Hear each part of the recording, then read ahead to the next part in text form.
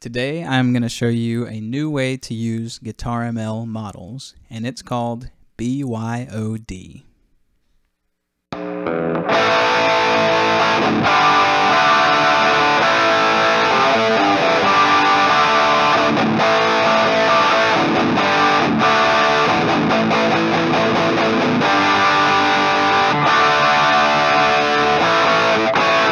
Now, BYOD is not a GuitarML plugin. It's made by ChowDSP, and you are going to want to check this one out because it is amazing. Now, BYOD stands for Build Your Own Distortion, and it does just about everything.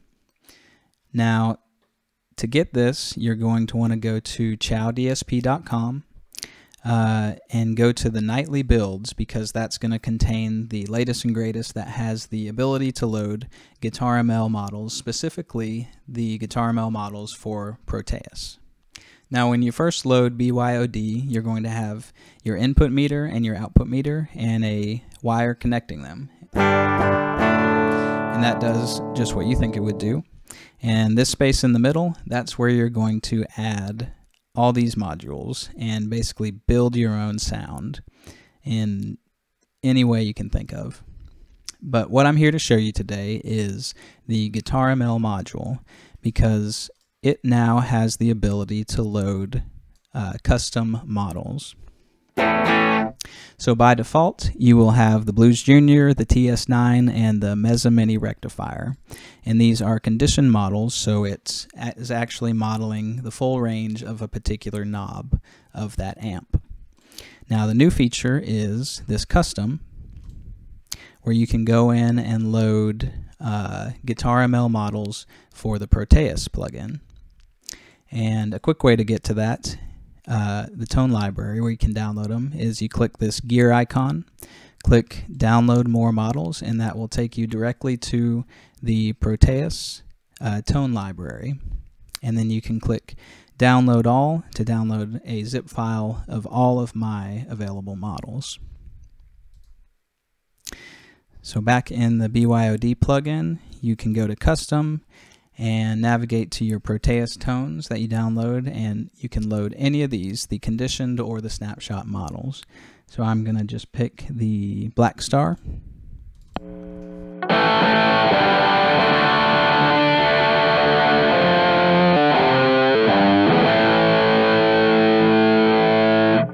And this will be saved in your session if you leave.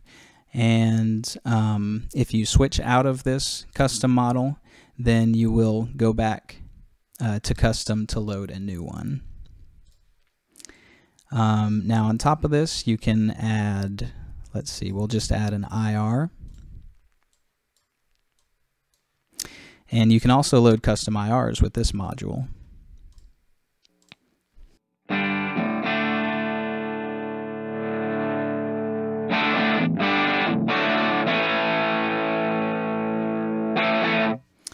So that's awesome by itself. Now I'm just going to show you a couple of the other features that it can do.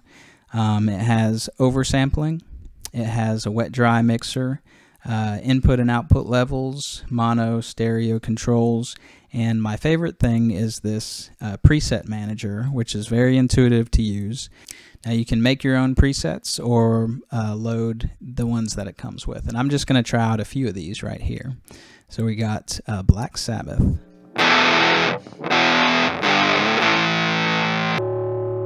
And you can just scroll through these presets, it looks like, with these arrow buttons. Jimi Hendrix.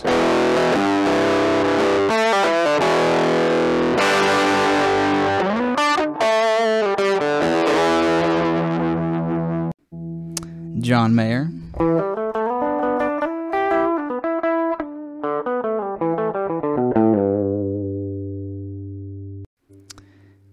Johnny Greenwood, Neil Young, Nirvana.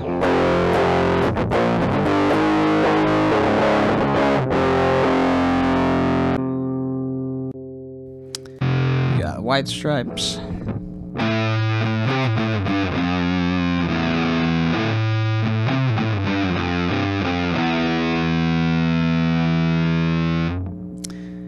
And then I made one that's basically my pedal board. I have a compressor, distortion, tremolo, delay, and then the amp, which is the GuitarML Blues Junior model, and impulse response, followed by some EQ controls and reverb.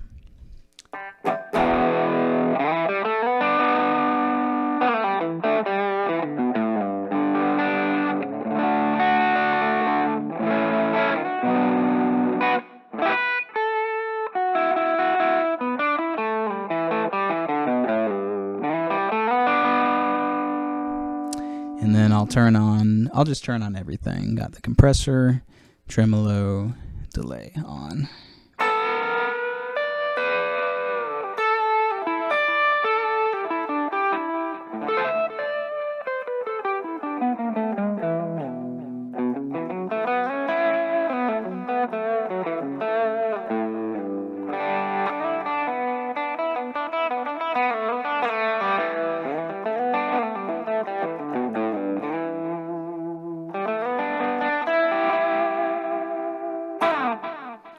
Very cool. And let's see. Oh, this is one that my son made. Very ethereal.